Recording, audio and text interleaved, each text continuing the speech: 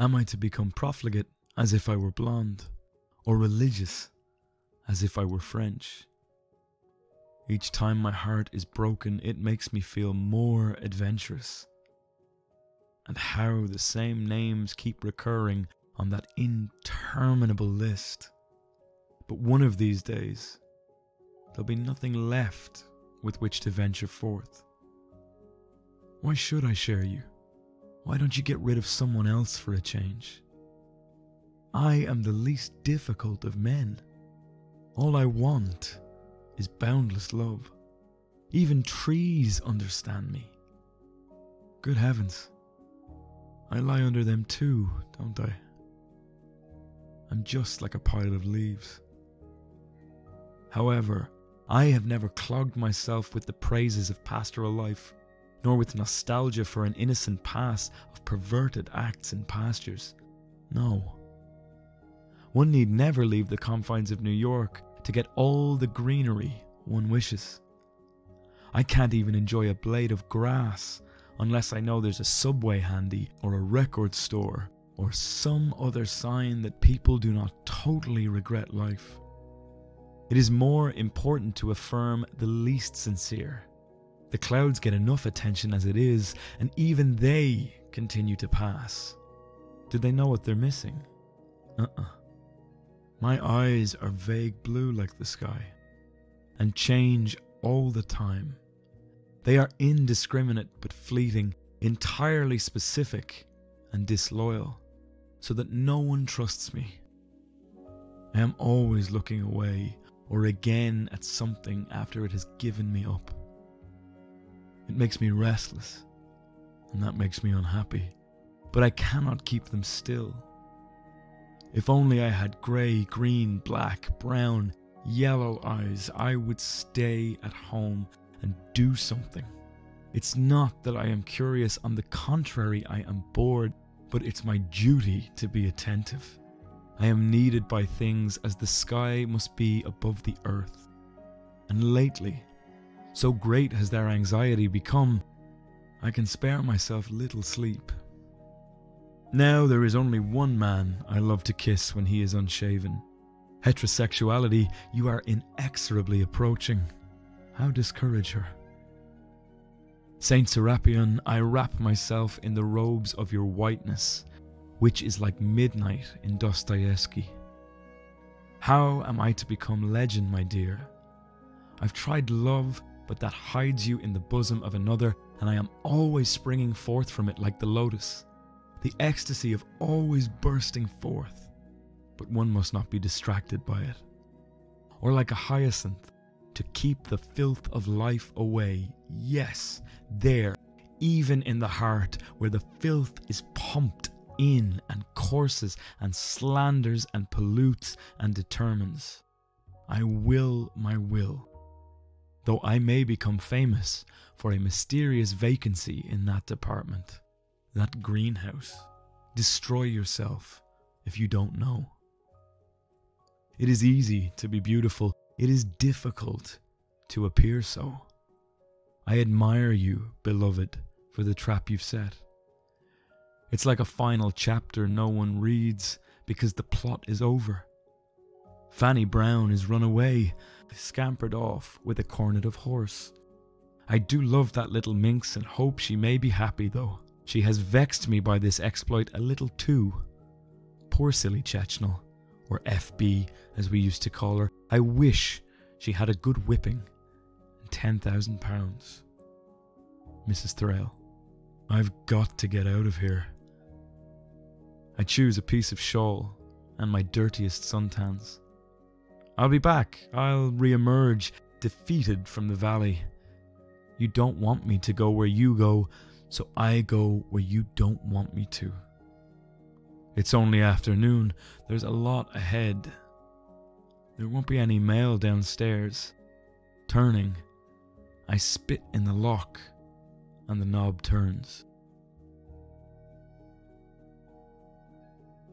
Hello, and welcome to Words That Burn, the podcast taking a closer look at poetry. This week's poem is Meditations in an Emergency by Frank O Hara. and I think it wins the title of longest poem to appear on the podcast. But when I read it in preparation for this week, I couldn't resist including it. So if you'll bear with my indulgence and listen along, I think this one is really interesting. Frank O Hara could be described as a sleeper poet of the 1950s. That's not to say that he didn't achieve the same level of fame as the likes of John Ashbery or Allen Ginsberg. Indeed, he was more prolific in many cases, most of his work being published posthumously after friends and colleagues went through countless drawers and boxes to find the hundreds of scribbled poems that he had created in his time. During his lifetime, he did not publish so much, his work reaching many more people after his tragic death on Fire Island in 1966. It's not hard to see why Frank O Hara rose to prominence. His work is all at once accessible and yet completely alienating. The speaker here seems to be engaged in a very distressing stream of consciousness. It's all there in the title, Meditations in an Emergency. This was changed from the original title, Meditations on an Emergency, because Kenneth Coach suggested that it gave a greater sense of urgency, and I'd be inclined to agree. Here, O Hara presents us with his trademark style of a rambling collection of imagery and illusion, all woven together in a bizarre tapestry that can only work for Frank O Hara. This kind of bricolage or melding together of things comes from O Hara's own obsession with painting. He was a member of the New York School of Poets, alongside the likes of John Ashbery and Barbara Guest. That group had sprung from the meeting of groups of painters. Eventually, these artists would draw those who sought a more experimental form of expression. O Hara was among them, and when we look at this energetic poetry, we can understand how brushstrokes and expressive streaks of paint might have gone on to influence him. This poem, in fact, was written in the wake of O Hara's separation from the painter Larry Rivers. O Hara had been enamored and in love with Larry Rivers for many, many years. Unfortunately, in 1957, when this poem was published, they separated for the final time. The stress of their on-again, off-again relationship, too much for either to bear. This left Frank O Hara devastated. We should, as always, separate the speaker in the poem from the artist themselves, but that would be a betrayal of Frank O Hara, I think, because so much of his poetry was lyric and personal. During his lifetime, he garnered most praise for his famous collection, Lunch Poems, a series of sometimes long, sometimes short poems written on his lunch break and traversing New York City. It gained him quite a bit of praise at that time and was published after this poem was published. It's interesting then that in certain verses here, he rejects the notion of the pastoral and the nostalgic. Other critics since his death have named him the master of the urban pastoral because of his amazing ability to conjure all at once a completely objective and subjective window into New York in the 50s. Yes, he describes the cities with an almost Joycean accuracy, but at the same time, he infuses the character of that city with his own experiences. This has been noted by critic Hazel Smith, who writes fascinating essays on how Frank O Hara created what we call hyperlandscapes, or psychogeography, the landscapes that have been shaped by those that live in them. She writes, on the one hand, O Hara's are the most topographical of poems and represent a highly delineated locus. The grids, landmarks and routines of New York become the poem as map, filtered through the consciousness of the poet. On the other hand, O Hara's poetry also involves a radical questioning of place through a de-centered subjectivity. That is almost certainly what is happening here. Frank O Hara was always capable of rendering the grim reality of New York, but quite often chose to be romantic about it instead, basking in the security that the urban landscape gave him, often placing himself in opposition to rural or country life while doing so. But here, this grand emotional event has unraveled him. He is seeking safety in New York but cannot find it, to the point that he chooses to leave by the end of the poem. I have split the poem into 5 distinct sections. Taking a look at each one, I've tried to separate them based on the giant leap in imagery that occurs. We could almost look at them as 5 separate poems, starting with the first. Am I to become profligate as if I were a blonde, or religious as if I were French? Each time my heart is broken, it makes me feel more adventurous. And how the same names keep recurring on that interminable list. But one of these days, there'll be nothing left with which to venture forth. Why should I share you? Why don't you get rid of someone else for a change? I am the least difficult of men. All I want is boundless love. Even trees understand me. Good heavens. I lie under them too, don't I? I'm just like a pile of leaves. There is a wonderful desperation here, a plea to his lover to reconsider, to take him back. He is being forced to reassess his own identity in the wake of this emotional travesty. Am I to become profligate as if I were a blonde, or religious as if I were French? There's something very tongue-in-cheek in using such a verbose term as profligate, which means wasteful, and to equate it to a blonde. Religious as if I were French is to me a reference to Joan of Arc and her zealous devotion to the Lord. He makes a heartbreaking statement. Each time my heart is broken, it makes me feel more adventurous. But parentheses makes that an untrue statement. The same names keep recurring on that interminable list. The men he returns to when his heart is broken, to feel anything but loss. He recognizes, however, but one of these days, there will be nothing left with which to venture forth. The next 2 lines are where all the desperation focus. Why should I share you? I am the least difficult of men. All I want is boundless love. There is inherent contradiction in each of these. I am the least difficult. All I want is boundless love. O'Hara would tread the line between these contradictions with masterful balance, and they are littered everywhere in his poetry. They are one of his defining features, the ability to invoke so many things in stark opposition and yet find a way to tie them together. He is so simple that even inanimate objects like trees can understand him. But then that is taken from him again as he said, good heavens, I lie under them too. I'm just like a pile of leaves. There is a sense of worthlessness in these lines. A man forced to take stock of his value in the wake of being rejected by another. He rallies in the next section. However, I have never clogged myself with the praises of a pastoral life, nor with nostalgia for an innocent past or perverted acts in pastures. No, no one need ever leave the confines of New York to get all the greenery one wishes. I can't even enjoy a blade of grass unless I know there's a subway handy, or a record store, or some other sign that people do not totally regret life. It is more important to affirm the least sincere. The clouds get enough attention as it is, and even they continue to pass. Do they know what they're missing? Within this small stanza is one of O'Hara's most famous lines of poetry. I can't even enjoy a blade of grass unless I know there's a subway handy, or a record store, or some other sign that people do not totally regret life. I was taken aback at how much I related to this.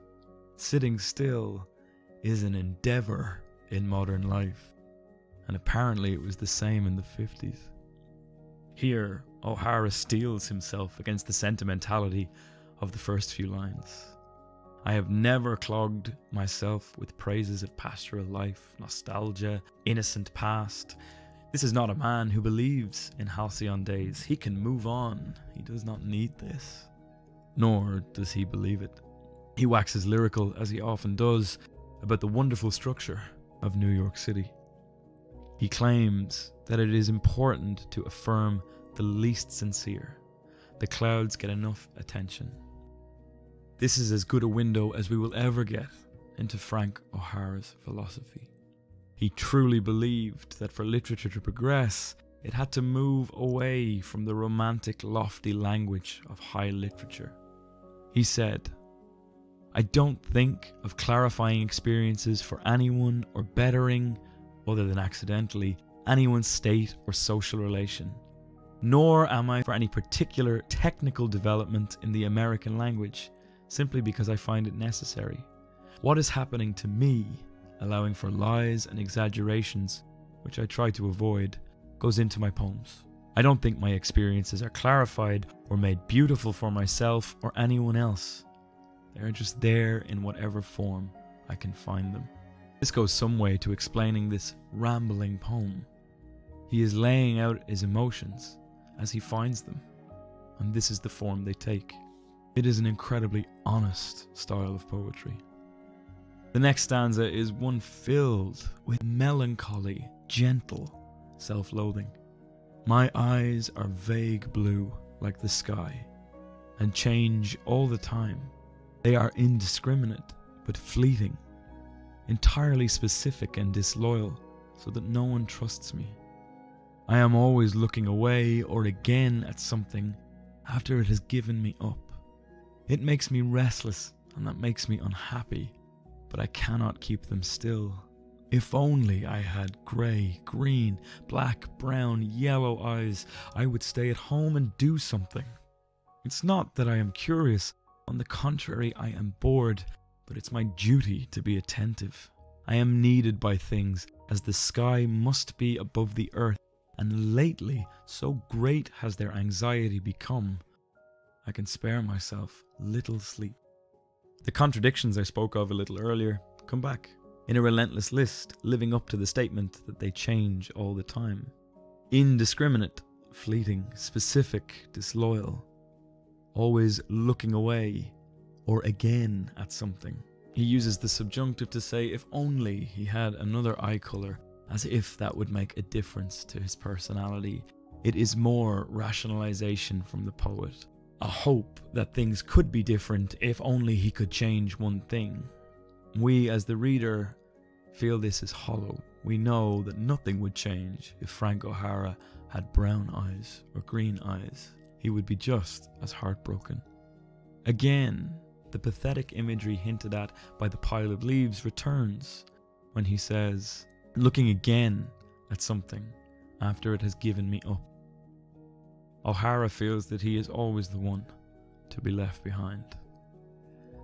"I would stay at home and do something" is possibly a reference to the collection of lunch poems and wanderings around New York. They were Frank O Hara's own personal odyssey. He would travel to various locations in the city and have lunch.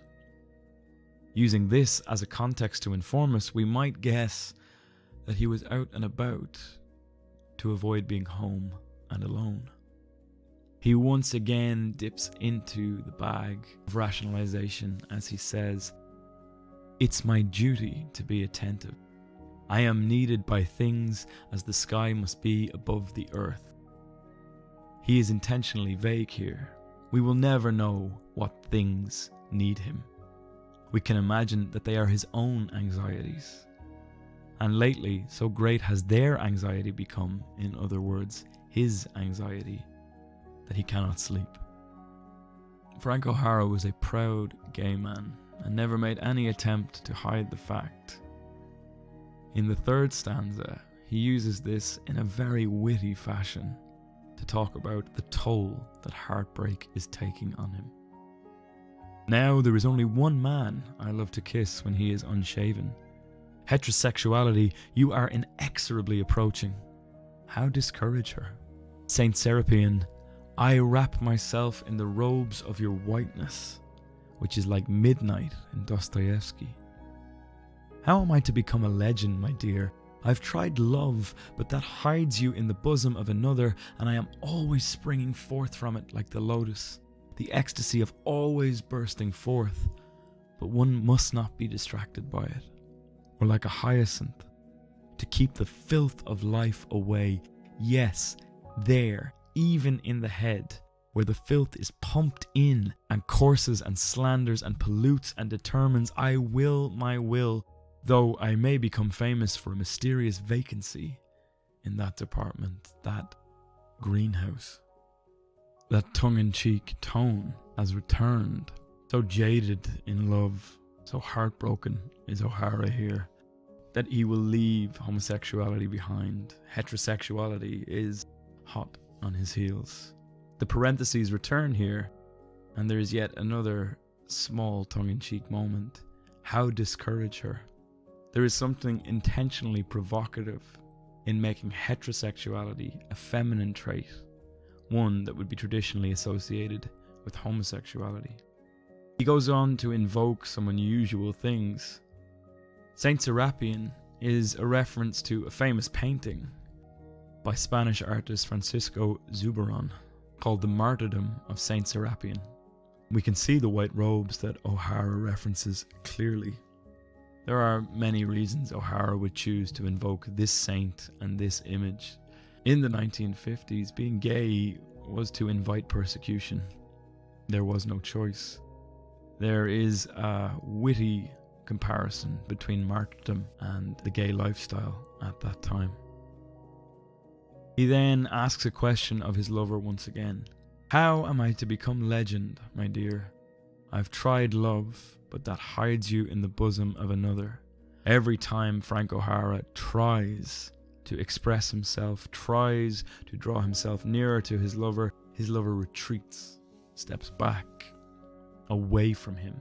And yet, Frank O'Hara has no choice but to continuously throw himself forward, to spring forth from it like a lotus. The ecstasy of always bursting forth, being exactly who he is, but one must not be distracted by it. He then references hyacinth. That choice of flower is not taken lightly. The hyacinth in Greek mythology is a symbol of devotion, to love beyond death. A small message to his lover that O'Hara's affection is not entirely gone. The way in which it keeps the filth of life away is because in the Victorian period it was strongly associated with joy. The thing that keeps the filth of life away is joy, the balm to a broken heart. Yes, there, even there in the heart, where the filth is pumped and courses and slanders and pollutes and determines. This is an aggressive rolling list of another part of O'Hara that he would change if he could. The filth he is referring to here, in my opinion, are his emotions, his longing, his want, his desire to be loved. They are causing him pain. He follows his heart everywhere. He has no choice. He must spring forth. He says, I will my will, though I may become famous for a mysterious vacancy in that department, that greenhouse. Destroy yourself if you don't know. He answers his own question. How am I to become legend, my dear? By being the man without a heart, a mysterious vacancy. And he condemns the reader who might question his metaphor. Destroy yourself if you don't know.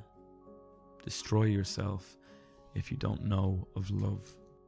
From there, he steals himself once more from the very sentimental dialogue he just engaged with. It is easy to be beautiful. It is difficult to appear so. I admire you, beloved, for the trap you've set. It's like a final chapter no one reads because the plot is over. Fanny Brown is run away, scampered off with a cornet horse. I do love that little minx and hope she may be very happy, though she has vexed me by this exploit a little too. Poor silly Chechenel, or FB as we used to call her. I wish she had a good whipping and £10,000. Mrs. Thrale. This entire section borders on farce. He pays a compliment to his former lover. It is easy to be beautiful, but difficult to appear so.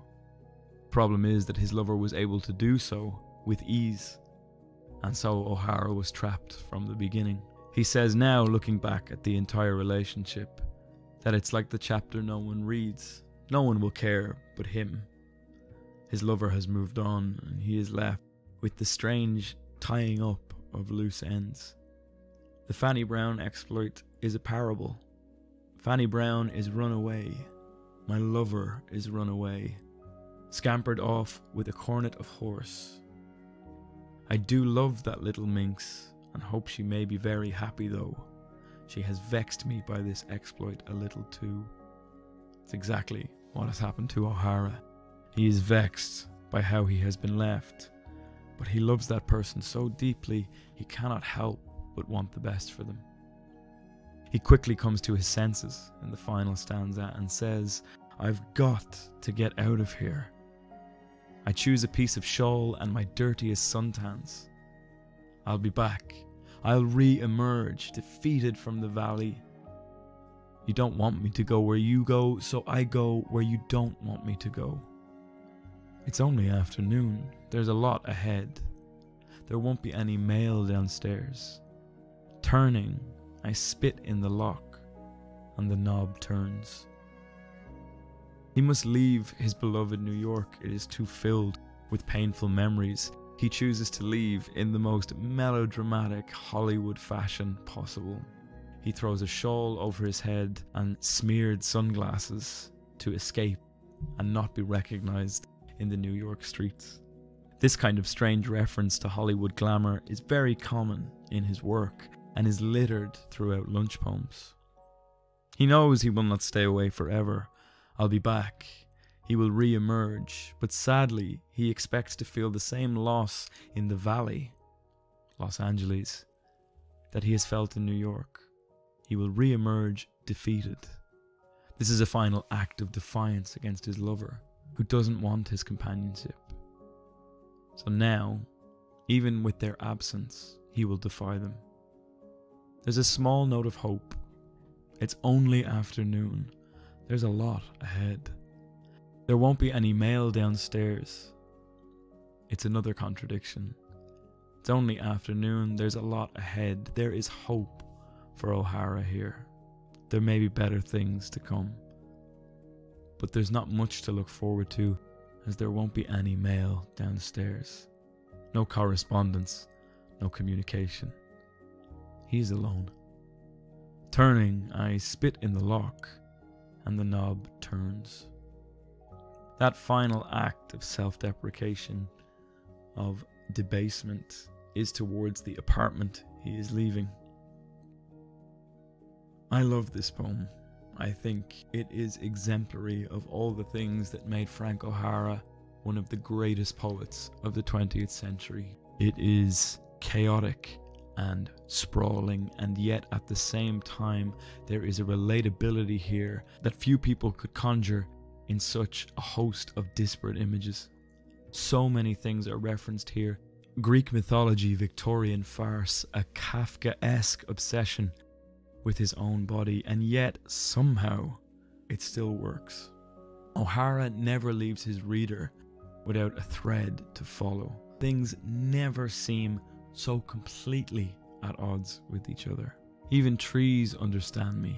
Good heavens, I lie under them. The reference to trees then leads into his mention of the pastoral, which in turn transitions to the blades of grass, possible reference to Walt Whitman. He finishes that particular stanza by talking about the clouds. In the next, he mentions that his eyes are vague blue, like the sky. Then he goes on to talk about how he can spare little sleep, and the next section begins with the phrase unshaven, a traditional symbol of a bad night's rest. These small threads allowed readers to engage with what would otherwise be incredibly alienating works. It is a very honest reflection on the desperation we sometimes feel in losing someone we adored. The rash, melodramatic actions that we find ourselves swinging between. On the one hand, we wish to be stoic and strong. On the other, we would give anything to have that person back. It is an astounding poem, and I urge you to read it yourself. What did you think of the poem? I'd love to know. You can get in touch with me in a couple of different places. You can find me online at www.wordsthatburnpodcast.com. You can find me on Twitter at WordsThatBurn. You can find me on Instagram at WordsThatBurnPodcast. All of these are linked below in the description. If you enjoyed this, or you know someone who would, please consider sharing it with them directly or leaving me a review wherever you listen to podcasts. You can find the show notes to this episode down below in the description. They come with complete references to everything talked about in this episode. This week's episode was written by me, Benjamin Colopy, and the music in this week's episode was made by Scott Buckley. You can find his work linked below. Join me in 2 weeks' time, where I'll be taking a look at the poetry of Ada Limon. Thank you for listening once again. I hope you enjoyed, and you'll hear from me soon.